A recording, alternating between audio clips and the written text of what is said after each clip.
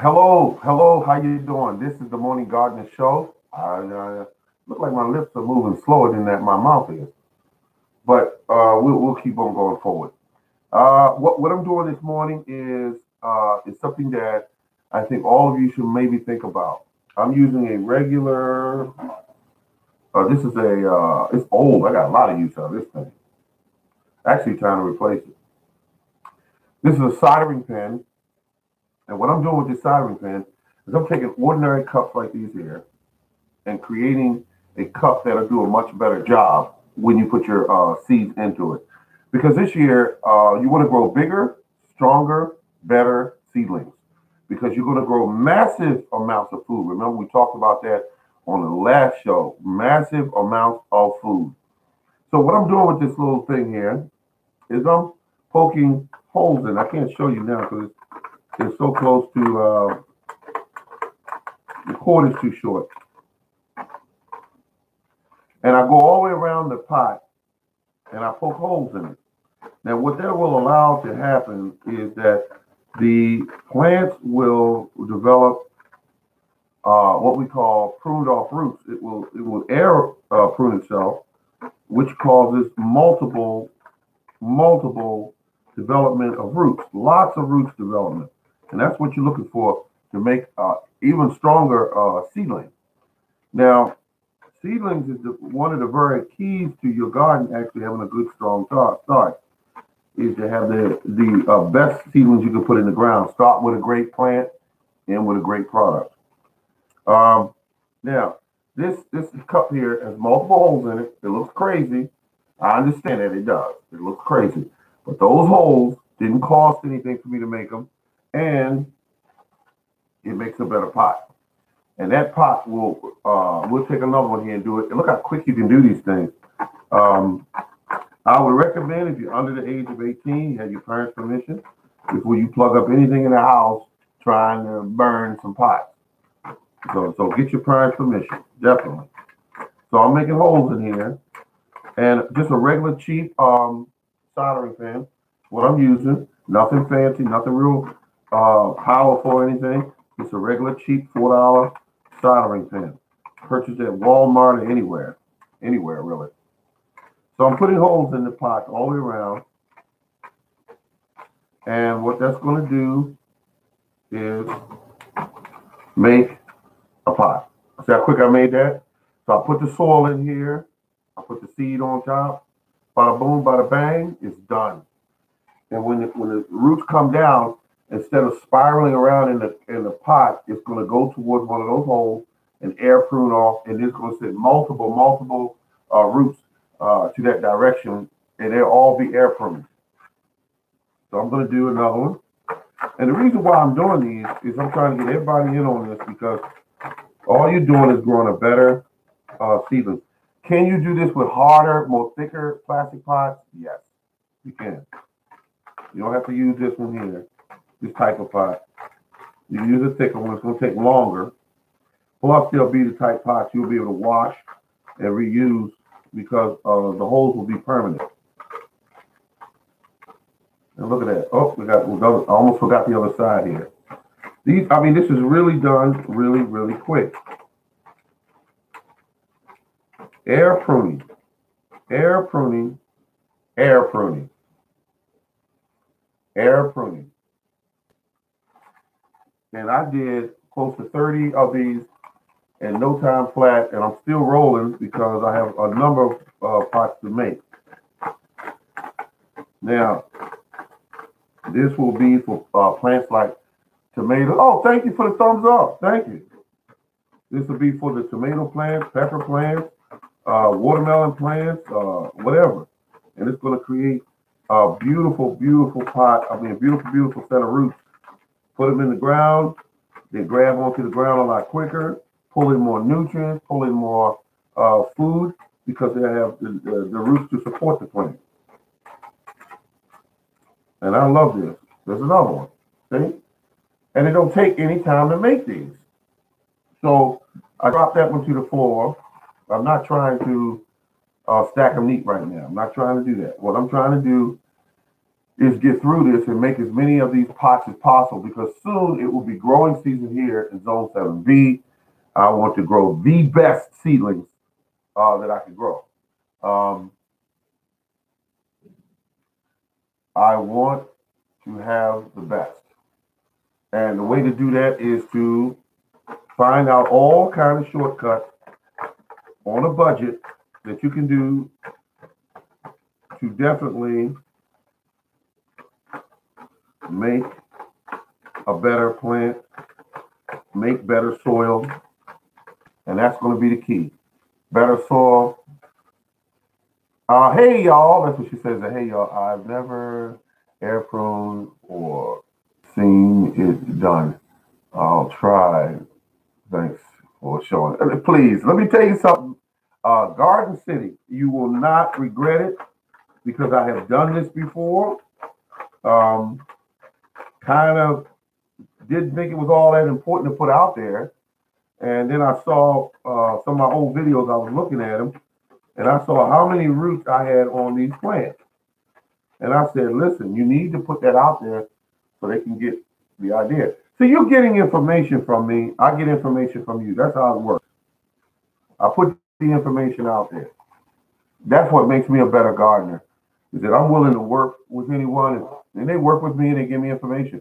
There were a number of gardeners yesterday that put out so much information that I had to actually go back and actually go through that information. Information that I needed for a very long time. And they broke it down and put it out there. And now I'm putting this out there because when you grow your seedlings, sure, you can grow them in a regular pot and they'll grow the regular way. Look at that. Got a simple, slightly bigger hole there in one of them, but it doesn't even matter. But look at this. All these holes are around here because they're going to allow my plants to air prune. Now, another way of air pruning is that you go to this website, you buy these expensive little bags, and you put your plants in there. They got them 3 inches around, 5, 7, 10. They go all the way up, And those bags will cost you some money. Another way of growing plants is to put some 50-50 mix of compost and topsoil into those Walmart cloth bags. And you mix up your soil mix and you put in all your fertilizers and everything. And then you set your plant down in there, dig a small hole to the top, put your plant inside that Walmart bag, water it in, and you will see some crazy results from that as well. There may be some videos out if you type in growing in Walmart bags, because I have some videos out on my channel that show, and I was amazed. I grew corn, peppers, I grew cucumbers, everything in those bags. And I think they last about 1, maybe 2 years. But you will have to keep them watered. But they will cause your plants to grow crazy number of roots. Crazy number of roots. Now these pots are actually, by me putting these holes in these pots, they're actually better pots than they were when they came here. And if the company thought this was a valuable way of doing it, they would actually produce these cups like this. They would produce the cups like that. They would say, no, we got to have these holes in there because we're going to have a better seedling pot. But they're stuck with the old way of doing things. Oh, this one I'm using right here. Regular old cheap soldering pen. I got mine angled to the side. I did that years ago because it helped me when I'm working to actually angle it on my work. Yeah. So this old cheap soldering pen, I think like $4, maybe $3. You don't need the big powerful one, but if that's all you have, then use it. Use it. I'm not telling anybody to go out and buy anything because you don't need to keep running out buying stuff, clutter up your house with all kind of stuff that you don't need. But you make these holes on all 4 sides. Let me show you, because I just made one. I'm making it now, actually. Only way I can make it is my cord's kind of short. I would have it up here and be doing this little number here and putting holes in. Look how fast it makes holes. Look at that. Oh, I think you can't see it. Wait a minute.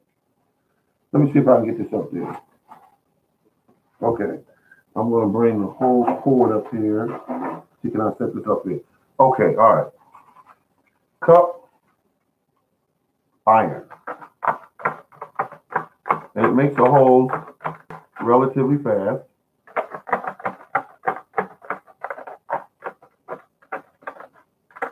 That's it. Let me keep it in focus. Wait, where you can see it. What can I see?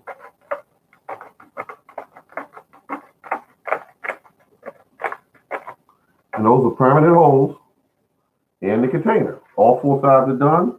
Let's do one more like that so you can see it. All right. Let's see if that's in the camera shot. And I'm trying to choose a pattern. Like I go up one aisle and down the next aisle. But I try to go around the bottom, make sure the bottom is covered. Gotta stay in front of the camera. I'm not used to doing this in front of the camera. And don't hit your finger on the other side. Don't hit your finger on the other side. This iron is hot. Okay, that's it. I'll hold up there because that's kind of hard working like that. But I'm just putting that up there because I want to get the information out and let everybody see it. And that's how it's done. And like I said earlier, all the kids out there, ask your parents first. I went through over 40 pots in no time. Over 40 pots in no time. So I want these plants, when I start shooting videos of these plants that I'm doing, I want people to see every little step I took to get to where I am. And they'll look at this and say, oh my God, he got holes in this pot. I wonder what chewed these holes in there. No, it's not the holes. I mean, being chewed in there. It's just that I'm using a hot iron to poke these holes in there. Look at that. I don't have many more to go. I have maybe 8 more to go. I did close to 40 of them.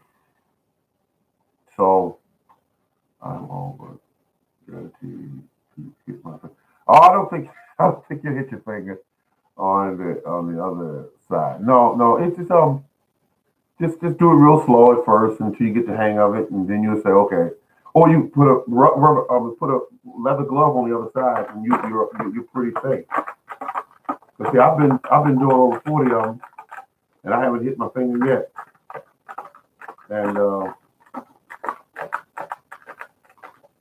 And I'm almost finished.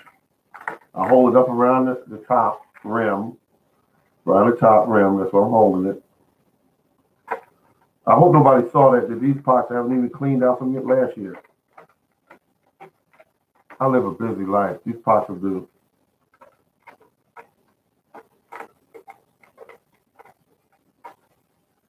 And you're supposed to clean them out with a little bit of water and a slight bit of bleach. That'll help the pot be safer for seedlings. But I live under the premise that if the seedling is that weak, then it was meant to be here. So I don't do what most gardeners do and try to sugarcoat anything, because it means that to them it means they failed. So they're supposed to be the gardener. Some of them, everything they grow is perfect. Nothing dies. They didn't make a mistake. There's nothing that they didn't know.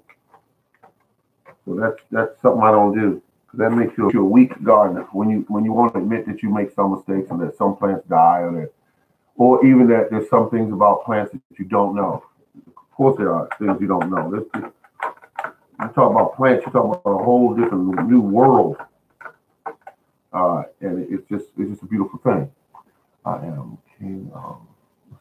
You are king of mistakes. That only tells me that you're great at what you do. That's what it means. Because anyone who makes the mistake and keep trying, that simply means that they done got good at it.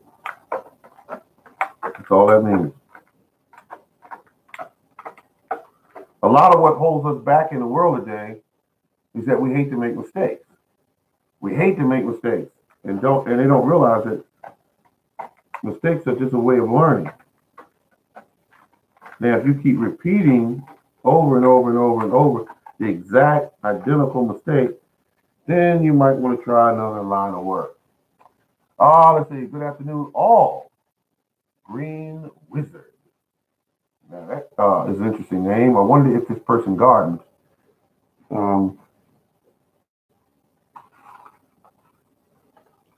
But we're all welcome here in this room. We are all welcome here. I have 8 people up there, and I got 1 thumbs up. I said to myself, well, if I was doing a really good job, I'd see a lot more thumbs up on there. But this might not be any of my best work. Oh, thank you for the thumbs up. Look at that. Somebody hit that. They hit that. I appreciate it. I appreciate it. Wait a minute. Today is Saturday. I started this show a lot earlier than I said I was going to do because I got excited, and I said I'm gonna start the show at 5 o'clock. Today is Friday. Thank you. All right. Oh my goodness. Morning, Gardener. Slipping? No, I'm not slipping. I forgot. I called off today. Work. I called out because, we're doing a lot of doubles lately, so I said I got to call out. I'm burned out. I don't do my best work when I'm burned out. And so I gotta tell you folks, this is what's it called?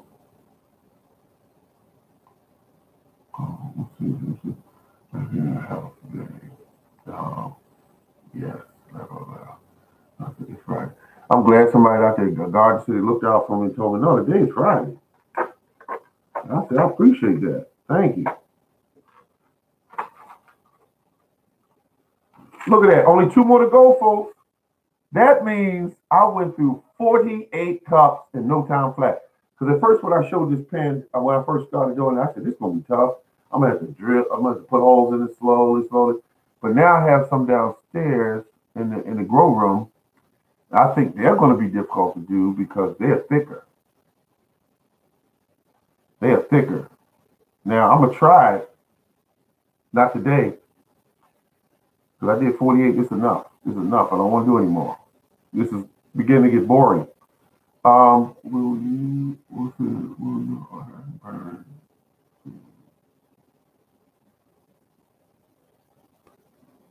I was going to do that. But I said, no, I don't want to put 2 together and all that because I think what's going to happen is they're going to get stuck together, and I'm going to say, God, I don't believe this.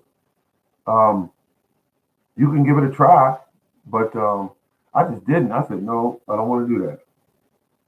I was going to put stack them together as many as I could get together and put multiple holes in.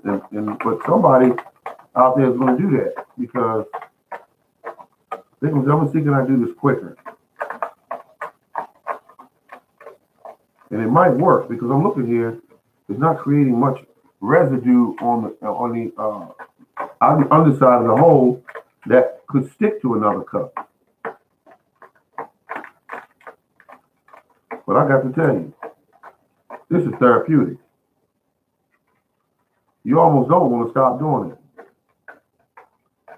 I'm going to do it one more time. Let me see if I can get this iron up here. This cord is short. Hopefully the one you buy or the one you have, the cord is not the short. See, I replaced this cord on it, so, it's shorter. Okay. In. Boom. Boom. Boom. Boom. Boom. In. That's it. Last one. So get a good look at this, folks. Are you looking? Are you getting a good look? There you go. I'm going to try to keep this in front of the camera.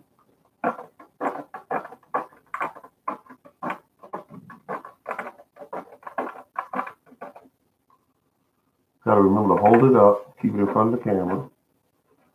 And that's it. That stuff is, it's just, and it's a regular cheap pen, which means it's about few watts, you know, it's not real strong. And one more wall. That's the other wall. I think I made a really big hole there. Yeah, there you go. It's no big deal. Now, I was thinking about using a hole punch, but the hole punch jaw is not big enough to do the whole side. I'm just finishing up the last wall.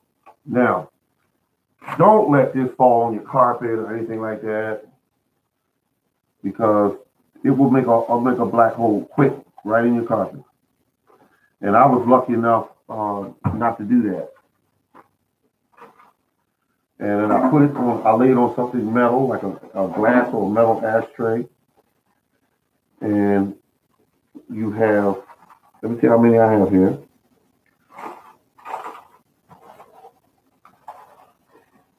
All holes. And these are going to be my pots for this year. All holes. Done right in front of you live on the Morning Gardener Show. There you go. Not pretty, but effective. Not pretty. Oh, not pretty, but effective. These are effective ways of growing plants by allowing as much air to get to those roots as possible. This is how you do it, folks. This didn't cost me anything. This didn't cost me anything. And I have a better pot than I had originally. And these are repurposed pots. These are not brand new pots. I have brand new pots downstairs. I have tons of them. But these are the ones I'm going to use to create my beautiful, strong plants. That's what I'm going to do. And that's how you do it, folks. You find a better mousetrap and you use it. We want to build better plants so that we can grow better food. But like I said before, I'm still concerned about those larger pots. These are 5-inch plastic pots. They're round shaped, and these are pots that will, be able to definitely, you put the soil in, and it's just going to be a beautiful thing. Now, if this tool works like it does with these, and it's just a little slower, I'll be able to do the round ones. But if not, I'll just get a more powerful soldering pen and do it like that. This is a soldering pen, by the way, and that will make holes in the bigger pots quicker. And once you build bigger and stronger roots, folks, you're off and running. You're off and running. You don't play around with the better roots you can build. It's like when you do your soil. If you do your soil in such a way that the soil is lighter and easier, to get through, the root foot to get through, instead of having a thick clay like I have clay. And so what I do to the clay is I build a larger hole, larger than the actual plant. The plant is, let's say, I want it twice the size of the root ball, or larger. And then I put in there a mixture of compost and also the natural native soil. But I use more of the compost because I want the biology in that area where those roots are to get all stirred up and come in that area and be feeding on that manure. That's what I want. Then I'm going to use another method, which when I do my chop and drop, I'll lay those around the base of those plants. Yes, weeds and grass. I'll lay them around the base of the plants to keep the soil moist, to keep the soil well fed, etc., etc. Or you could use fertilizer as well. Use an all-purpose organic fertilizer, around your plants, and your plants will do extremely well. This has been the Morning Gardener, folks, and I enjoy each and every one of you. I am here. I'm going to do the best I can to express myself and to get that knowledge out. Thank you very much. This has been the Morning Gardener.